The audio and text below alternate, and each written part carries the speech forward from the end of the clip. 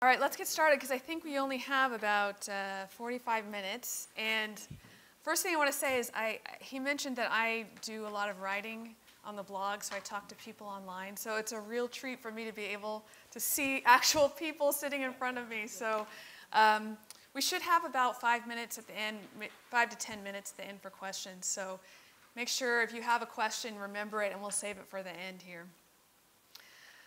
All right, so let's talk about if God is good, why is there evil? On September 11th, 2001, in New York City, terrorists flew 2 planes into the World Trade Center. Some people were crushed, some people were burned to death, and some people chose to jump out the window and fall 100 stories rather than face the fire. 2 documentary filmmakers happened to be in New York City that day, and they were following some firefighters around to do a documentary on what they do. So they were on the scene, and they were able to get footage from inside the tower as people were being evacuated.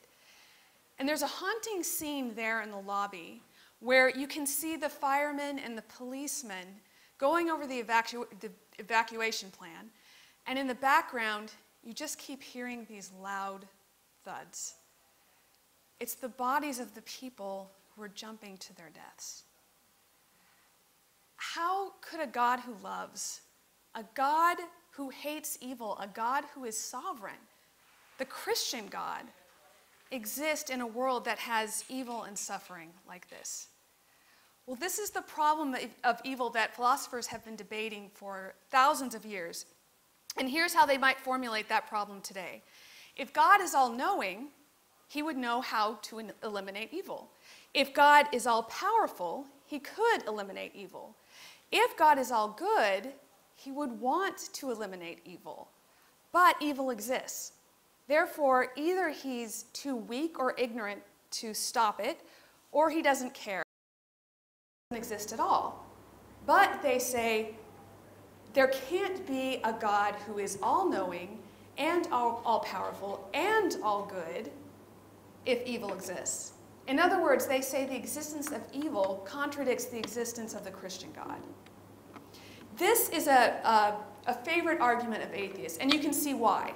Because obviously it's a very difficult intellectual problem, but it also has a very large emotional impact, and it's personal, because we've all suffered and we've all seen other people who have suffered. So we have a lot at stake in finding answers to this question so we can build up our trust in our good, powerful, omniscient God. So in the time we have today, obviously we can only scratch the surface. This is a huge topic that many people have thought about over the centuries. But let's start by asking the question, what is evil? Evil is not a thing. There's not a substance called evil.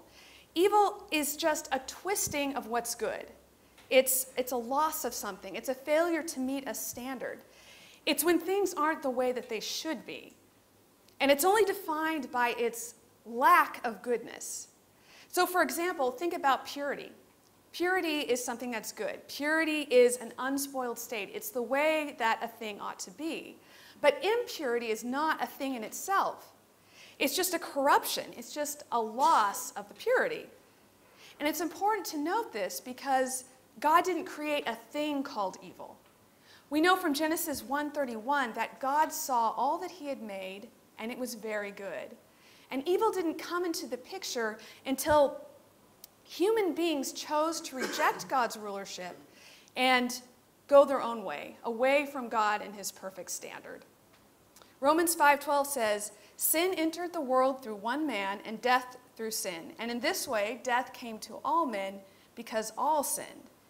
When Adam and Eve decided to rebel against God, they became twisted and they took on a disability, not a physical disability, but a moral one. And this brokenness, this desire to sin, this rebellion against God has been passed on to every human being since that time. So this is how we find ourselves in the situation that we're in now. We live in a world of sin and evil because we all want to sin, so we all choose to sin. But atheists have a problem if they're going to challenge you with the problem of evil. If they want to talk about the problem of evil, an atheist has to admit that there is evil. But here's the problem. Evil is a departure from the way things ought to be. It's a departure from a moral standard. But if there's no God, there is no standard that we're trying to meet. And Jay talked about this a little bit. There's no objective right or wrong. There's no way things ought to be. If we're all the result of blind chance, and there's no purpose for us, and there's no standard of right and wrong, then you can see how this would be. All that would be left would be preferences of individuals and societies. So, if Nazi Germany decides that it would be best for them to kill Jews, and we decide that it's best for us to protect them, there's no standard that can judge between those two personal preferences if there's no God. And yet, we know that evil is more than just something we don't prefer, right? It has a moral quality that goes beyond personal preferences. And this is why the existence of evil, rather than disproving God, is actually evidence for a real standard, which is evidence for a real God. So atheists have a problem. If they want to talk about evil, they have to understand that there's a standard. And so, in fact, their challenge can be turned back against them. But let's get back to the problem, because we still have to figure out how we can reconcile evil with the existence of the Christian God. Can we reconcile God's omniscience, that he knows how to stop evil, his power that he can stop evil, and his goodness that he would want to stop evil, with the existence of evil? Now, first, I should point out, we have no idea how much evil God is currently preventing. Whenever people make this charge, I always wonder, how do you know he's not preventing evil? There could be tons of evil that he's preventing every day that we just don't see it happen. But clearly, he still is allowing evil, so this question still has to be answered. So out of these three claims about his attributes in the problem of evil, remember, if God is all-powerful, he can stop evil. If God is all-knowing, he'd know how to stop evil. And if God is all-good, he'd want to stop evil. Of those three claims, I'm going to question the one about his goodness. Now, don't worry, I'm not going to say that God isn't good. God is good. I'm just going to ask the question, what if we're mistaken about how a perfectly good God would act? What if there is a greater good than our comfort and lack of pain? Maybe in his infinitely good purposes, and because of his knowledge and power, he permits evil to occur for morally sufficient reasons. If this is the case, then this whole objection falls apart. Now, I don't presume to know all of God's reasons for allowing evil to exist. And I certainly don't know his reasons for any one particular evil that you might ask me about. But I'm going to offer you three reasons to help you work through the idea that God is good and powerful and all-knowing, yet can have morally sufficient reasons for allowing evil acts to occur. So the first of these reasons is to accomplish greater goods in his overall plan of redemption. There's one story that goes throughout the whole Bible, and it's the story. It's the story of creation, of our fall, which led to a twisting of everything that's good, of God raising up Abraham and creating a nation out of that one man, and of giving that nation of Israel laws that would create a culture that would reflect God to the world and would eventually give birth to the Messiah, who would come and pay the penalty for our evil on the cross, so that God could gather his people together and make them his children, and then eventually resurrect them at the end of the world and create a new earth that will no longer have any sin or evil. Now, this isn't just the story of the Bible. This is the story of history. And everything that happens plays a part in this main story.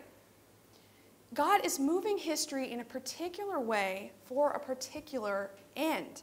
And since he's sovereign over history, even when people choose to do evil, God is working through that evil to bring about the good of his plan. Let's look at an example of this in the Old Testament. Think about Abraham's great-grandson, Joseph.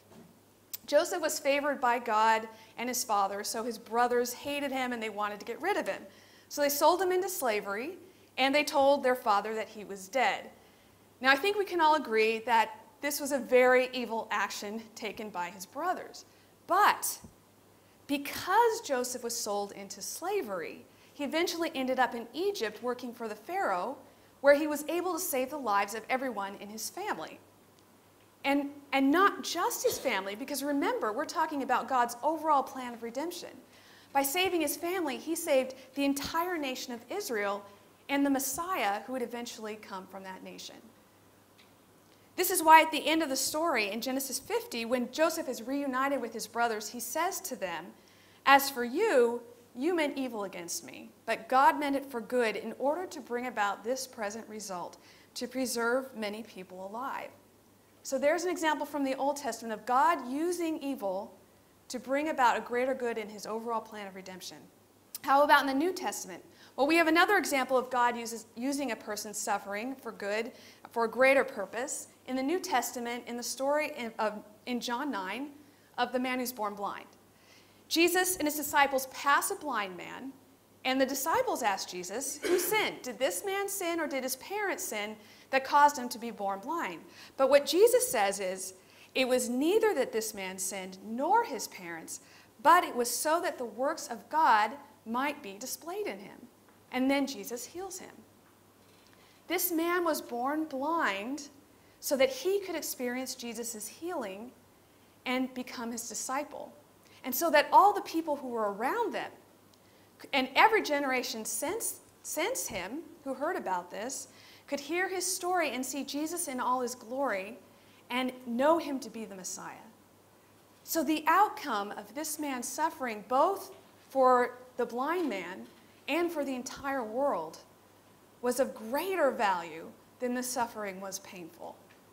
As Paul says in Romans 8:18, the sufferings of this present time are not worthy to be compared with the glory that is to be revealed to us.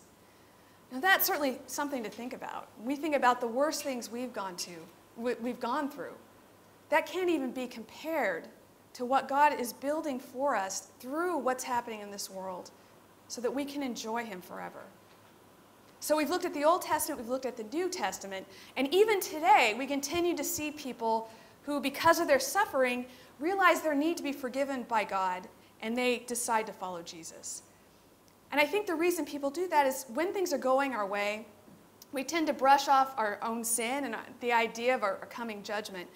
But God uses pain and suffering and the evil choices made by human beings to wake people up to their own weakness and sin and their need for him. And he uses that to gather them to himself. So accomplishing greater goods in his overall plan of redemption is one reason why I think God allows evil acts to occur. A second reason is to make us more like Christ. You're probably familiar with Romans 8:28, which is about God causing everything to work together for your good, but you might not be as familiar with the verse that comes directly after that one. Listen to how the two fit together. And we know that God causes all things to work together for good to those who love God, to those who are called according to his purpose. For those whom he foreknew, he also predestined to become conformed to the image of his Son, so that he would be firstborn among many brethren. We see from these two verses together that the good that God is working toward in our lives is not an easy life where everything goes the way we want it to, but a life where we're being shaped to become like Christ. Paul says in Romans 5:3 and 4 that God uses suffering to bring this about. He says, "We exult in our tribulations, knowing that tribulation produces character, and tribulation brings about perseverance, and perseverance, proven character, and proven character, hope."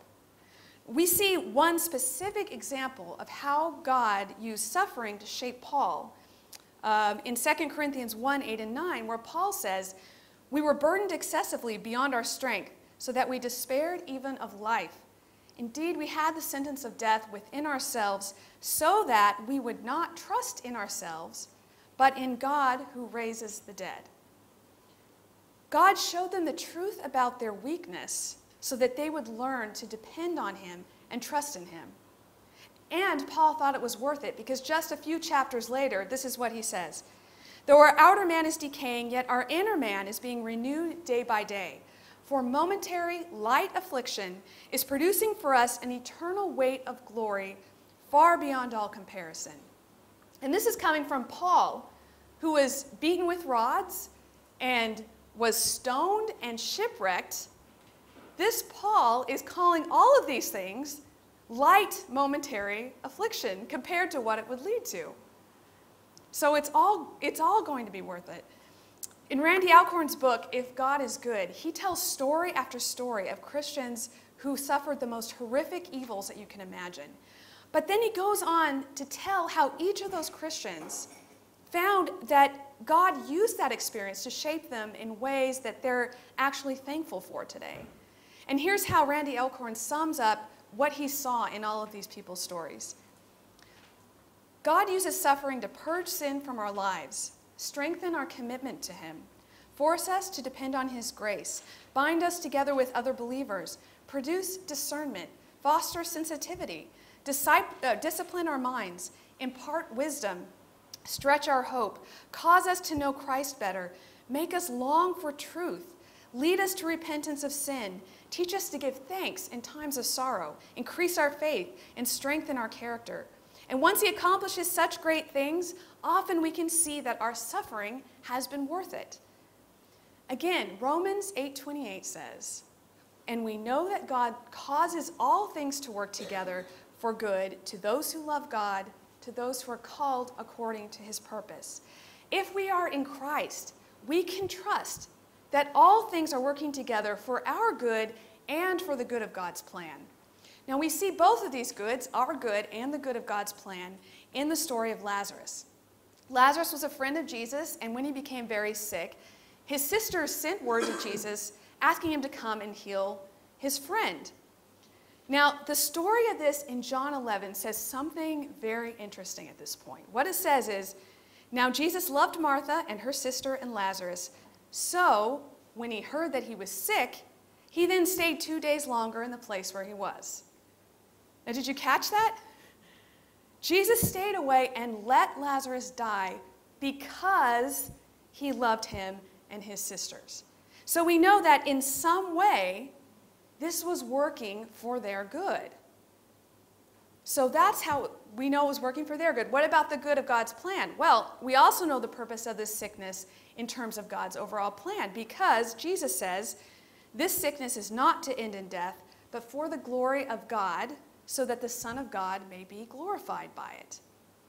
Because Jesus loved Lazarus, He wanted him to have the joy of being part of revealing His glory to the world.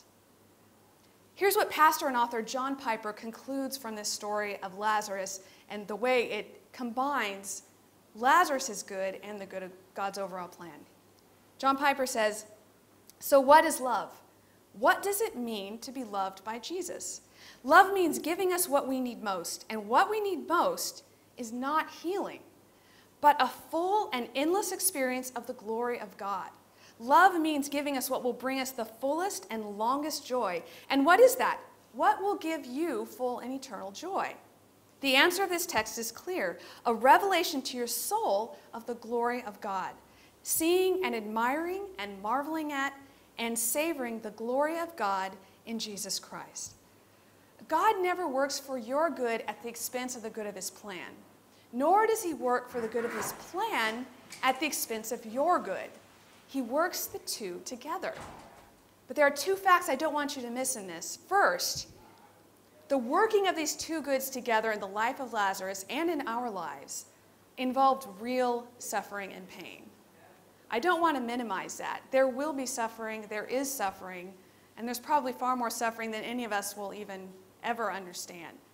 But the second thing is that even though Jesus knew that God was working for the good of Lazarus in his pain and death, Jesus still wept when He came to Lazarus' tomb with his family and friends.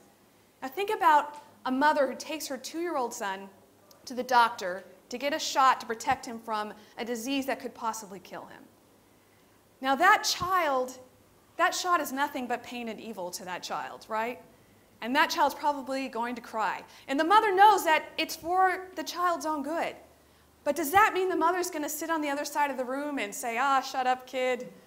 This is for your good. Why are you crying? Stop your crying. No, the mother's going to comfort the child. The mother's going to show the child compassion. And in the same way, God cares about your pain, and he won't leave you alone when you're going through it, even though he knows it's for your own good. He'll still be there to comfort you. Now, in the case of Lazarus and his family, it became clear to them why Lazarus had gone through this. But we can't always see right away the purpose of the pain that we're going through. Corrie ten Boom was a Dutch woman who lived in Holland, and she hid Jews from the Nazis in World War II. She was caught and she was sent to a concentration camp, and in her book called The Hiding Place, she tells the story of how she and her sister found themselves living in flea-infested barracks. And as her sister was praying to God, how can we live in this place, she realized that the answer to her question was found in the very passage that they had read that morning, 1 Thessalonians 5:16 through 18, which says, "Rejoice always, pray without ceasing, in everything give thanks, for this is God's will for you in Christ Jesus." And so her sister insisted that they give thanks for the fleas. Well, of course, Corrie thought this was crazy. She couldn't think of a single good reason why they should have to live with fleas. But she believed God's promise that all things work together for good. So she knew that whatever pain came into her life, and she experienced a lot of pain, whatever came into her life had a purpose for her good and for the good of God's plan. So they thanked God. And as the weeks went on, they started a worship service in those barracks at night with their fellow prisoners. And at first they were very cautious because they knew if they got caught, they'd be in a lot of trouble. But time went on and no guards ever came in to bother them. They couldn't figure out why. Until one day, one of the prisoners needed help from a guard with something. So she called on a guard and tried to get one to come into the room. And the guard absolutely refused to come in. You probably already guessed why. It was because of the fleas. Who would have thought that there would be a purpose for these fleas? But because of these fleas, they were able to have these worship services. Now, does this mean that you'll always see the good that comes out of your pain? No, because we don't have God's perspective. We can't see everything that's being affected by what we're going through. But when Corrie saw the good that came from the fleas, that strengthened her to trust God in the cases where she couldn't see the good that was coming from it. And in the same way, we can look back over history and over our own lives as time goes on, and we can see how God used our suffering, and this helps us to trust him when we don't have answers. So we've talked about two reasons that God uses evil: to accomplish greater good in his overall plan of redemption, to make us more like Christ. Those are the two reasons we've talked about. But you might be thinking at this point, the only reason God needs to shape our character or work out any plan of redemption is because we're in a fallen world in the first place. Why create a world? Why create a world in which God knew that Adam and Eve would sin? Why allow sin into the world in the first place? And I think this is a fair question. Some people say that in order for real choices and real love to exist, God had to leave open the possibility that we would sin. Maybe that's true. But when we're living on the new earth after we've been resurrected, the Bible says that there will be no more sin or suffering. And God is promising there will be no more sin or suffering. We'll still be making real choices. We won't be robots. We'll still love God and we'll still love each other, but we'll be recreated into beings who will never want to sin again, so will never choose to sin again. So it seems to me that if it's possible for free moral agents to only choose to do what's right in the future, that it seems like this should have been possible from the beginning. So that still leaves this question open. Why? Why did God allow sin into this world? Well, God never spells out the answer to this question in the Bible for us. But I'm going to offer you an idea to consider as the third reason why God allows the existence of evil in this world, and why that is compatible with an all-loving, all-powerful God. And the idea comes from, first, looking at the big picture of what God's purpose is for this world, and second, looking at or thinking about whether or not there's something about a world where people sin that could actually end up furthering God's greatest goal in a way that an unfallen world never could have. And looking at these two things, God's purpose and how a fallen world achieves that purpose, I do think there is one goal that God values more than anything else that could never have been fully achieved in an unfallen world.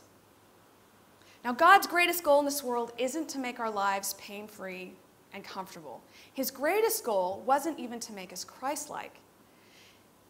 This world ultimately isn't mainly about us.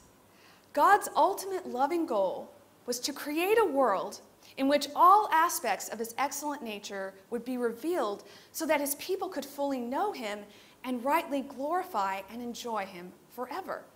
So if God's greatest goal is to reveal himself fully to us for his glory and for our joy, how does allowing the existence of sin and evil in a fallen world uniquely accomplish this revelation of God's nature? Well, let's go back to 9/11 for just a minute, because I always think of the heroes of Flight 93 as an illustration of how sin and evil can reveal a person's character. Now, as you know, there were the two planes that went into the World Trade Center, and there was a third plane that went into the Pentagon, but there was a fourth plane, and that plane was headed for the Capitol building or the White House. We don't know which it was. And on the way there, the passengers discovered what was happening. And they rose up against the terrorists, and they brought down the plane. They all died, but they protected everyone that would have been killed had the plane continued. Now, before 9/11, before the day that people on that flight would give their lives, before that time, these people went about their daily business doing ordinary things. And they had already developed the character invisible to us that would direct their actions on that day. But the depth of their self-sacrificing courage, which was invisible, wasn't made visible to us until their response to evil led to an expression of their character. Without the existence of evil in that moment, we would never have seen the extent of their courage and self-sacrifice. Now, in the same way, God was God before there was sin in the world. He was always full of grace. But without sin and our need for forgiveness, would we have known his grace? He was always just, but without our sin to judge, would we have seen his justice? Would we have ever seen a love that seeks out enemies if there had been no enemies? In a perfectly sinless world, we could have enjoyed much of God's kindness, but there would have been so much of God that we would never have known. And we would have been so much poorer throughout all eternity for not knowing these aspects of God's character. Now, just to be clear, evil isn't necessary for God's goodness to exist. God's goodness doesn't increase when we sin. He's been perfectly good throughout all eternity. But the presence of sin in the world is necessary for certain aspects of God's character and his goodness to be revealed to us. As Romans 3:5 says, our unrighteousness demonstrates the righteousness of God. So if God's greatest goal is to reveal all of his perfections to us, which is a goal that's greater than our temporary comfort on earth, then in order for us to know God's grace, his mercy, his power, his justice, his righteousness, his love, and our need for him, he allowed sin into this world so that we could see and experience him in these ways. And the pinnacle of his revelation of himself happened on the cross. The cross, which was where we in our sin put to death the Son of God, was the greatest evil of all time perpetrated by human beings. And yet, just as in the case of Joseph, where what people meant for evil, God meant for good, in Ephesians 3:11, Paul refers to our reconciliation to God by Christ's work on the cross as, quote, the eternal purpose which he carried out in Christ Jesus our Lord. This was the eternal purpose. He eternally purposed to have Jesus die on the cross for us. So it was planned from all eternity. Why? I think it was to reveal his grace to us. Ephesians 1:4-6 says, "He chose us in Christ before the foundation of the world, that we would be holy and blameless before him. In love, he predestined us to adoption as sons through Jesus Christ to himself, according to the kind intention of his will, to the praise of the glory of his grace, which he freely bestowed on us in the beloved." And Ephesians 2:7 says, "Because of his great love with which he loved us, he saved us from our sins," quote, "so that in the ages to come he might show the surpassing riches of his grace in kindness toward us in Christ Jesus." He says that is the eternal purpose, to reveal to us his grace. That was the goal of everything from the beginning. In other words, the cross isn't just a response by God to our sin and suffering. He actually created this world knowing that Adam and Eve would choose to sin because his greatest goal was to reveal himself, and particularly his grace, to us on the cross. That means that even with all its suffering, a world with the cross is better, a world where we more fully know and enjoy God, is a better world than one that doesn't have the cross and doesn't have suffering, but in which our knowledge and enjoyment of God would be forever stunted throughout all eternity. There was a man named John Newton who lived in England in the 1700s. And as a young man, he was forced to serve in the Navy. And he proceeded to live a wild life, drinking, gambling, and generally causing a lot of trouble for whatever ship he found himself on. And even worse, he eventually became a slave trader, and he participated in all the evils that go along with that. But his bad attitude and his sin eventually led him to a place where he was a servant of slaves on a plantation in West Africa where he almost died. But this wretch of a man found God's grace. He trusted in Christ and he was forgiven, and he went on to be part of the fight that would outlaw slavery in all of Great Britain. Looking back on his life, he wrote this hymn: "Amazing grace, how sweet the sound that saved a wretch like me. I once was lost, but now am found, was blind, but now I see." Who would have thought that that kind of love and grace from a perfectly holy and righteous God for a man like that was even possible? And that's the kind of grace that we would never have seen in an unfallen world. So we've looked at 3 reasons. First, to accomplish greater goods in God's overall plan of redemption. Second, to make us more like Christ. And third, to fully reveal himself to us. So we've seen some good purposes God has for allowing evil to continue in this world for a time, until he's gathered all of his people to himself. But what's God's solution to evil now that it's here? The atheist calls for justice, and ultimately justice will be done. But this isn't necessarily good news for us. Because if God were to destroy all evil right now, he'd have to destroy you and me. We don't understand the seriousness of our situation because we're very good at comparing ourselves to other people and coming up with justifications for the wrong things we do to explain why they're really not that bad. Several years ago, I came across a blog that was being written by a convicted murderer in prison. And in one of the posts, he happened to mention in passing that he was a good person. Now, we look at that and we say, wow, isn't that guy deluded?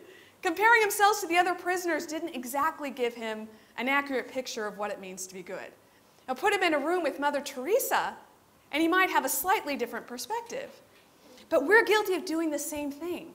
We think we're good because we're comparing ourselves to people who are as sinful as we are.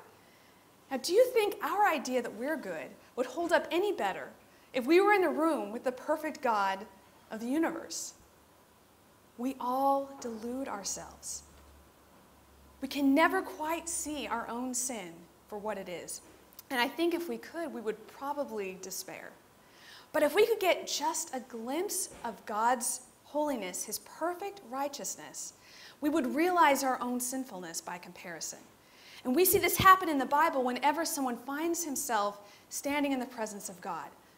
And here's how Isaiah describes what happened to him.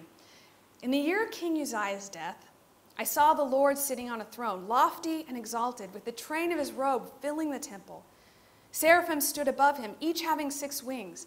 With 2 he covered his face, and with 2 he covered his feet, and with 2 he flew. And one called out to another and said, Holy, holy, holy is the Lord of hosts. The whole earth is full of his glory. And the foundations of the threshold trembled at the voice of him who called out, while the temple was filling with smoke. And then I said, Woe is me, for I am ruined, because I am a man of unclean lips, and I live among a people of unclean lips. For my eyes have seen the King, the Lord of hosts. Remember, we're talking about Isaiah. This is a prophet of God who wrote part of the Bible. When he sees God, he says, Woe is me, because he realizes how sinful he is. And I think when we come face to face with God, we will finally see the truth about the ugliness and evil of our sin, and just how terrible our rebellion against a perfectly good being was. The real question we should be desperately asking is not, why doesn't God bring about justice, but how can we receive mercy instead of justice? See, the atheist wants to have it both ways. First, he argues that a good God would bring evil to justice. And then he argues that a good God wouldn't send people to hell, not realizing that the punishment of sin in hell is the justice that he's asking for. But see, he wants both. And we recognize that both justice and grace are beautiful, good qualities that we would want a perfect being to have. But there's a real tension between justice, giving sinners the punishments that they do deserve, and grace, giving sinners the mercy and blessings they don't deserve. And that tension has to be resolved. God had to find a way to give people grace without compromising his justice and letting evil go unpunished. And so we find ourselves right back at the cross. My favorite passage in all of the Bible is Romans 3:21 through 26, which explains why the cross is such a brilliant way for God to reveal himself to us. It says that we all deserve punishment because of our rebellion against a perfectly righteous God, but we can be completely forgiven as a gift by God's grace. Not because God lowered his standards and compromised the justice that our sins deserved, but because he upheld his perfect righteousness when Jesus took all the punishment for our sins on the cross. In one action on the cross, God both executed his perfect justice and secured for us the benefits of his self-giving grace.